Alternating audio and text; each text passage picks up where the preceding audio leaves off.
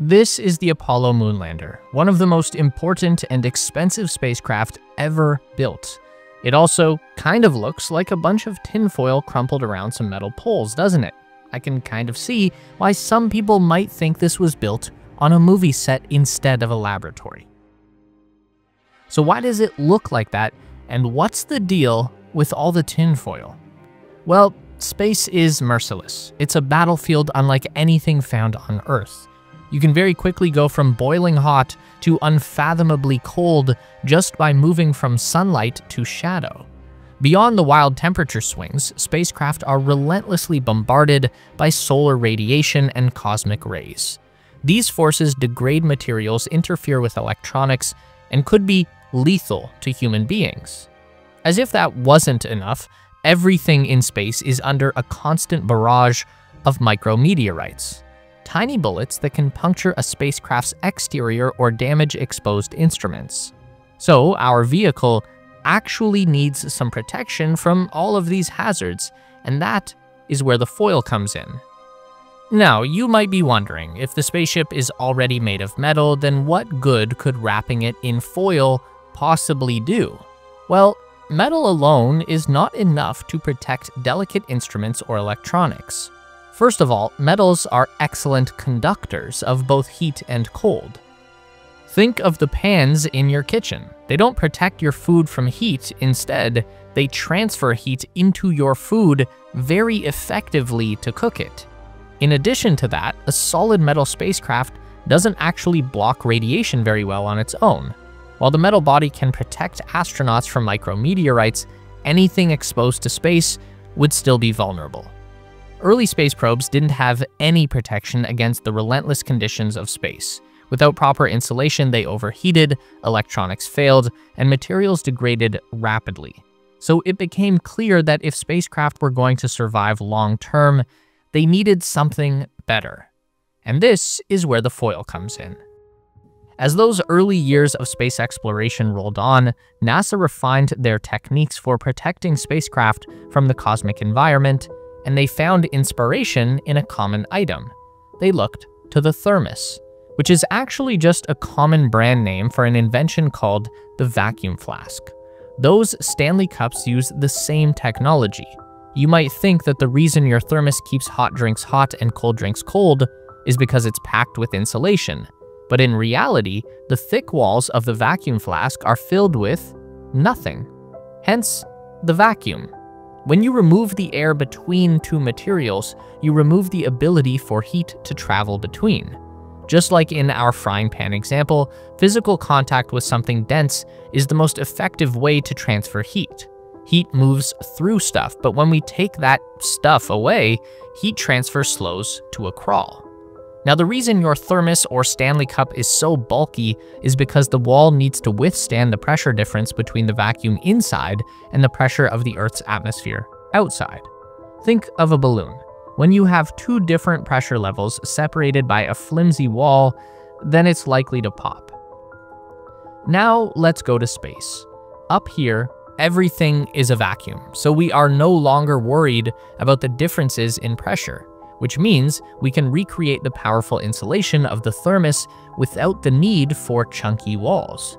All we need to do is put a reflective layer on the outside of our spacecraft that will bounce all of the visible light and invisible radiation that the sun is kicking out. And then, as long as there's just a little gap of empty space between that reflective layer and our spacecraft, then the heat can't get in.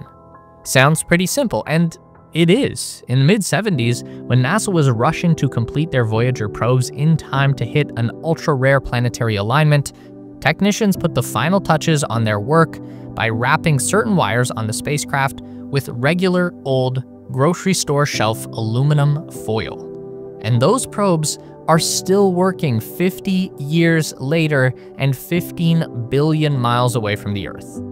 All of a sudden, that foil is starting to look pretty smart, right? And just like a thermos, this works both ways. Hot drinks hot, cold drinks cold. So when something like a planet comes in between the spacecraft and the sun, and we pass into a shadow where the temperature quickly drops to the coldest level that's physically possible, then the heat from the computer systems, or life support, is kept inside the spacecraft. This is the principle that led to NASA's development of a special material called multi-layer insulation, or MLI, aka the tinfoil. What's interesting about this material is that it looks like metal, but it's actually layers of metal and plastic, and even something called metallized plastic, with each layer serving a very specific purpose. Here's something that will blow your mind. The foil on most spacecraft looks like gold, right? Well, it's not. The outermost layer isn't even metal. It's a specialized plastic named Captain.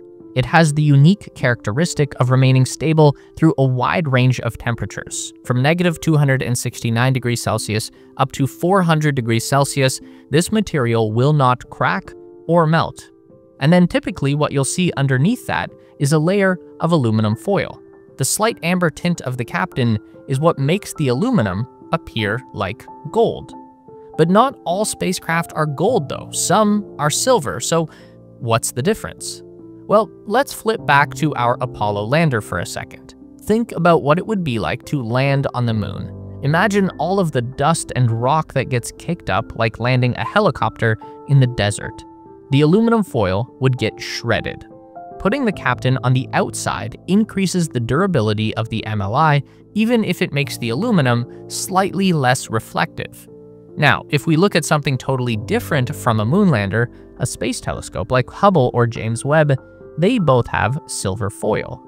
These telescopes live far out in Earth's orbit, empty space where they don't have to worry about getting roughed up. So their designers were able to prioritize reflectivity over durability. That means the aluminum foil is on top of the Captain, making this MLI more effective at bouncing back heat from the sun. Here's a familiar image from the launch of a SpaceX Falcon 9. Once the rocket clears Earth's atmosphere and starts flying through space, we get a close-up view of something that looks like a silver bag around the engine. That is also MLI. The aluminum foil protects all of the engine's fuel lines from the heat of the nozzle and prevents the rocket fuel from boiling away. Below that outer layer of aluminum and Captain is another special plastic called mylar, which is known for being incredibly strong, lightweight, and insulating. Insulators trap heat in, reflectors keep heat out. Beneath that outer shield is going to be several more layers of plastic and metal that contribute both insulation and reflection. But in between each layer is another critical element of this insulation, a white fiber mesh, like a net. This ensures that the layers never touch and slows down heat transfer from the outside of the MLI to the inside.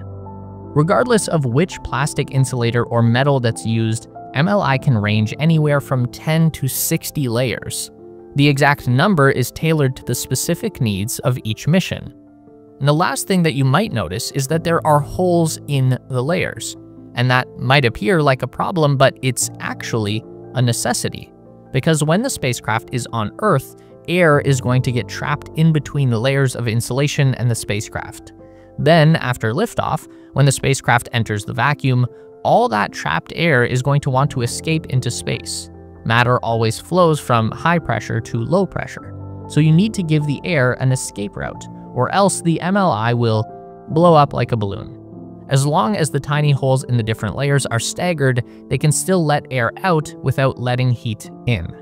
And when it comes to micrometeorites, the multiple layers help to absorb the impact of high-speed space debris, which could otherwise penetrate exposed surfaces. This technique for protecting our most important spacecraft is just as effective today as it was back in the 1960s. Take a close look at the Firefly Blue Ghost, America's most successful moonlander since Apollo. It launched in 2025 with the same gold foil MLI wrapped around the entire body. Now, it might not look like science fiction, but the science fact is that wrapping spaceships in foil is actually the best defense we've got against the merciless environment of outer space.